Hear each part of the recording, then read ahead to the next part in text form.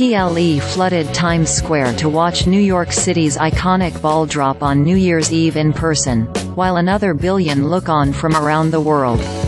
Read more.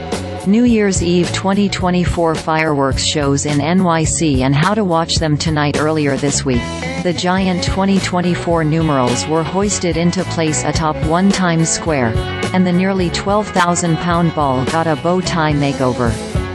Flashback. Thousands packed Times Square for soggy New Year's Eve celebrations. Photo gallery New Yorkers and tourists alike wrote their wishes for the new year on pieces of confetti that will rain down to ring in the new year, and some also said, "Good riddance," to things they'd like to leave behind. If you missed the excitement, you can watch a replay of the Times Square Alliance's live stream in the player below.